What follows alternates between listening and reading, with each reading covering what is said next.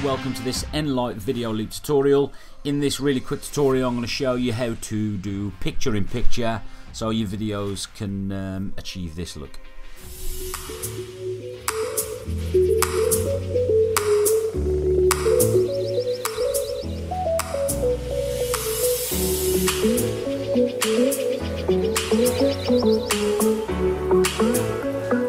So this is really simple to do. Imagine you want to do a video tutorial, YouTube video tutorial. You want to put your own picture in the screen over the video tutorial that's playing, and this technique could essentially show you how to do that. So, like I said, it's really simple. I'm just going to click the little mixer button down here on the left-hand side of my toolbar. Just coincidentally, if you've got the video selected, the mixer tool will disappear. So I'm just going to click back. So I just got my video at the playhead, and also if I wanted it to say start here, then I would click mixer and select the video that I wanted. But in my instance, I want the second video, the other picture that's going to be within the picture, to start right at the start. So I'm going to just click mixer, select the video that I want to select.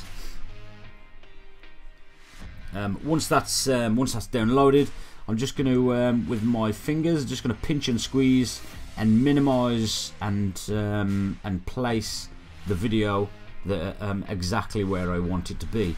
Let's say, for instance, this video, the top video here, is taking something away from that back video. You can do a green screen chroma, but that's another video entirely. So what you could do is you could blend it. You could sort of overlay and or multiply maybe. Screen would be a good one if you wanted it to become sort of transparent. If you want to set the opacity, so it would just blend it to the screen background, and if I deselect, then you can see what that looks like.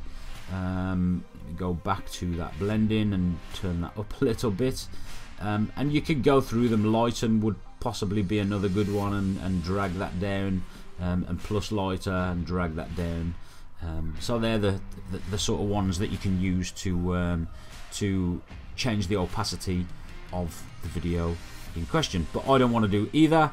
This is exactly as I want it. I want it to play through. I want it to show the drone exactly what it's doing as it's flying along, taking this footage of the city.